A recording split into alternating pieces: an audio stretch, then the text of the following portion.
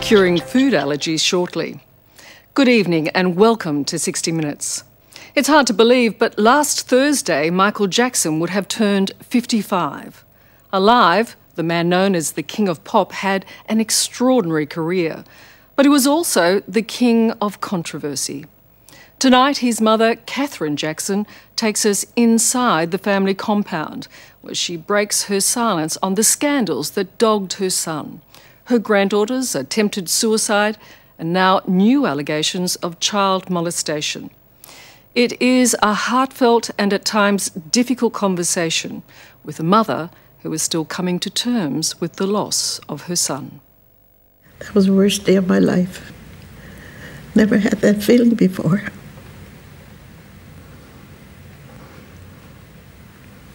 And I never want to feel like that again. Had you never feared this day would come? Never thought this day would come. No. How has it changed your life? Well, I have 3 children. More.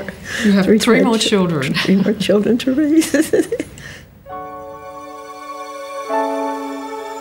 Katherine Jackson's life changed the day her son died.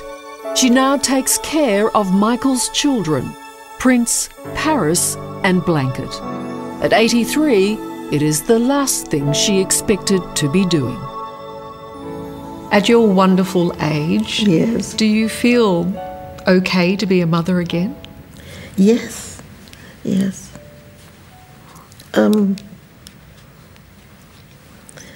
Today it's a little more difficult than it was in the day I raised my kids, because it's a little more harder because the world changed a lot.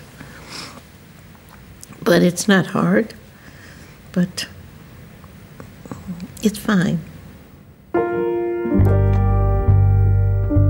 But what's not fine is that since her son's death, she's had to deal with plenty of controversy.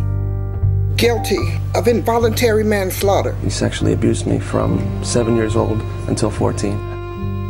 Michael's passing have caused problems in a lot of ways. Oh, baby, give me one more chance. Won't you please let me back in your arms? What kind of child was he? What kind of little boy was he? Michael, when he was young, he had a lot of energy, always moving around, never could sit still.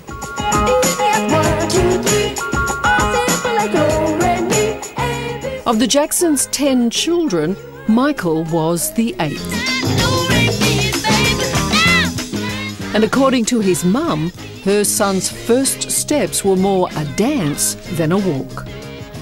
I noticed you said that he used to dance to the sound of the washing machine. Yeah, well, that's when he was a baby. Truly? The rhythm of the washing machine, because it was a rickety old washing machine and made those rickety moves, sounds, and he started dancing to that.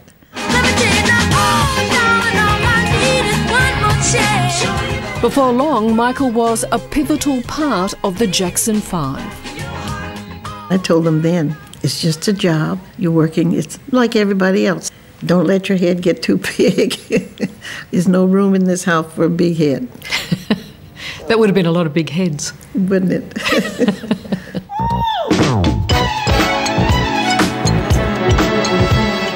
But it was Michael who would become the family's star, winning 13 Grammys and producing the biggest-selling album of all time.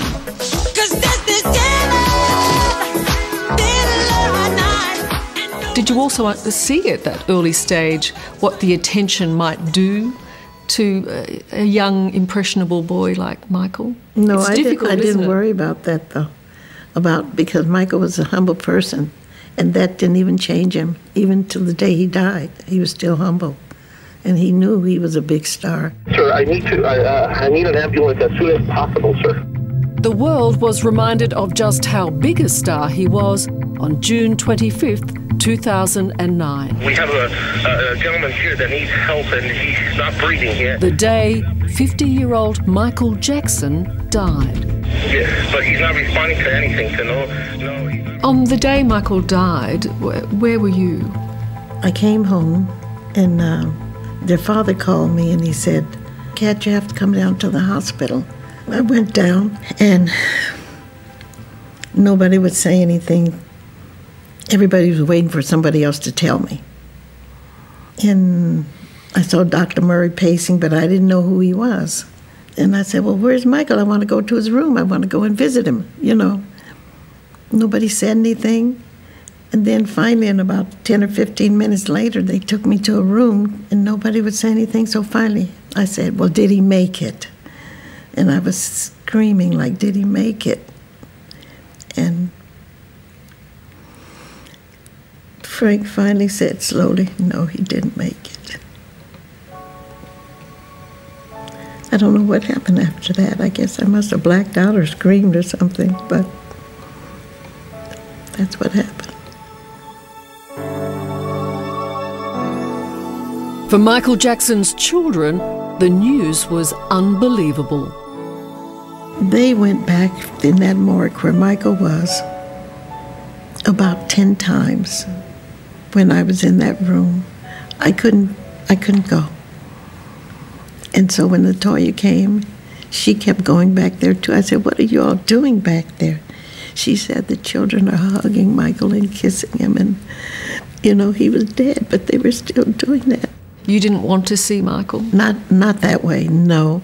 I wanted to remember him when he was smiling and when he was alive. And you have no regrets about that? No, I don't. No, I don't. How many grandchildren do you have? I have 26 grandchildren, 11 great-grandchildren. Wow. Katherine is now the custodian of the Jackson family. This is a lovely shot. That's a shot of Blanket in Paris. Where does Blanket get his name from? When they brought him home, he was wrapped in a blanket, and the kids were saying, I remember, "Thank you, Daddy, for giving us a little brother." And he was wrapped in a blanket, and they started calling him Blanket. It doesn't sound so. And she works hard at keeping the family grounded. For Michael's children, that's meant no more disguises. Did you worry at all that when they made public appearances they were wearing masks? Or Well,